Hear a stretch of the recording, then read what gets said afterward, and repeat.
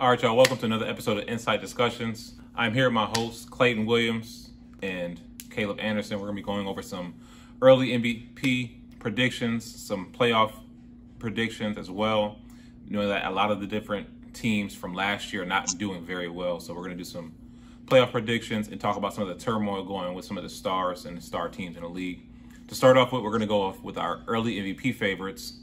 And I know for myself, I have a couple surprise picks and a couple safe picks. I want to start off with Caleb first to see what he has to say. Caleb, who are your top 3 MVP votes right now?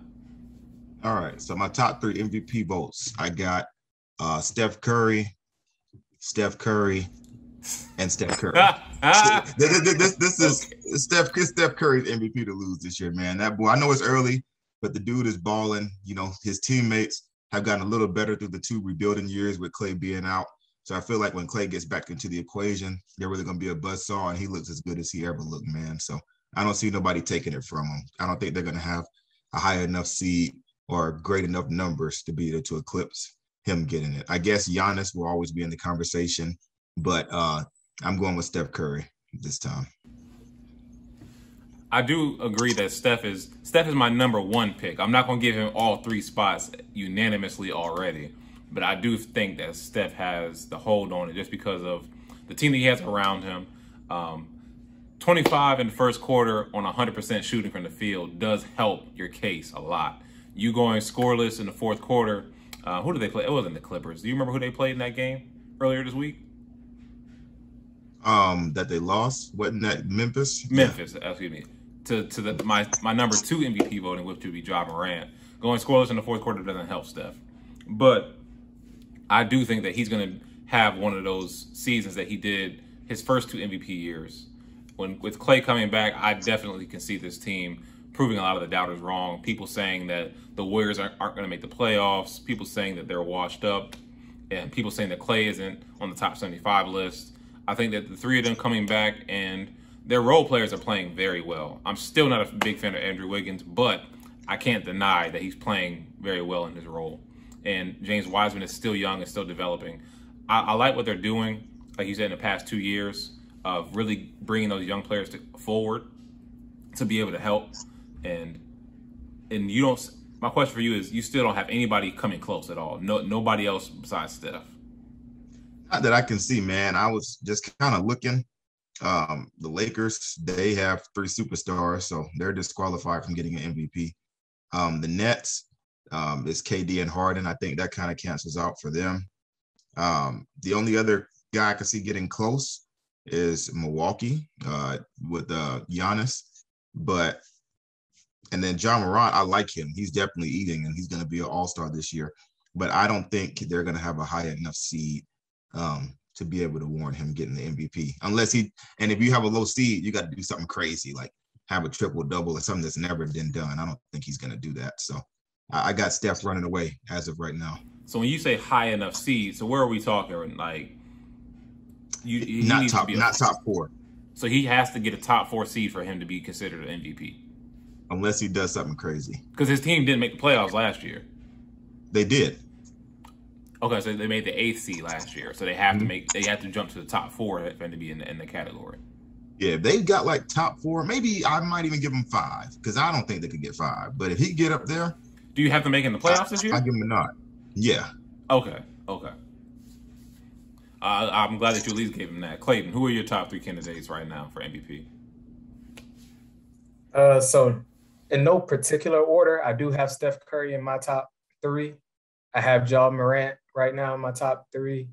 And then my third guy, I'm going to go with Luka Donçic. I think he's been the favorite when it comes to the Vegas odds the past 3 years. This year he was tied at 1 with Giannis. What is it? Plus 550. So if you want to go put a $100 bet down, you can win $550.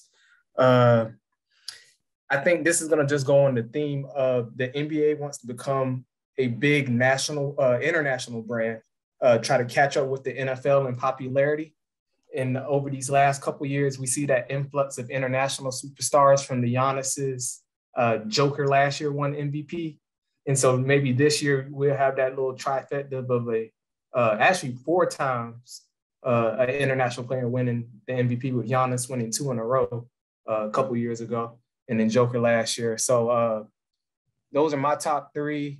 Ja Morant's probably been the most impressive thus far in the season. He's averaging like 28 points per game, 5 rebounds, 8 assists. He's shooting over 50% from the field, 39% from 3. Everything I just said is career highs for him. So he's on that perfect trajectory to become a superstar in this league. So we're off to a fun start in the NBA. Yeah, I have to give it to Ja. I think I'm seeing him go like very fringe of third All-NBA team. The way that he's playing right now, he can keep it up. I think that he's definitely going to be in the running. If he, I can give it to Caleb. If he can get his team to top 5 seed, I can definitely give that to him for MVP. I think that his biggest challenge will be Steph. To contradict your point on Luka, I don't think that Luka's going to have a chance to get it this year with Steph playing the way that he is. And I don't believe that Dallas is going to play that well this year. I still see a big problem between Kristaps and Luka. I don't think it's going to work. Personally, I think he is just soft. Not Luka, I'm talking about Kristaps. I think that Kristaps is just soft. I don't see him improving enough to be that second star. He may need to do that somewhere else. And then maybe what I'm perceiving as him being soft is as far as I just don't want to be here like that. So I'm going to just go out on the court and just do whatever.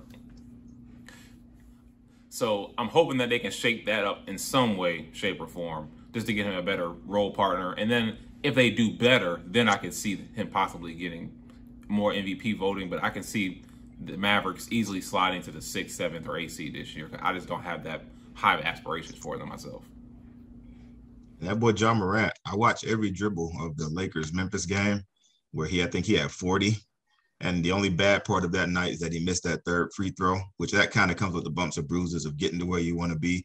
But one thing I noticed about him that's going to help him take the next leap is that jump shot, or the three-pointer specifically, is looking very smooth. So he about to be a problem, man. I think when people go do those redrafts on his class, he might surpass Zion if he don't get that weight down and stop being injured all the time. So we'll see how that goes.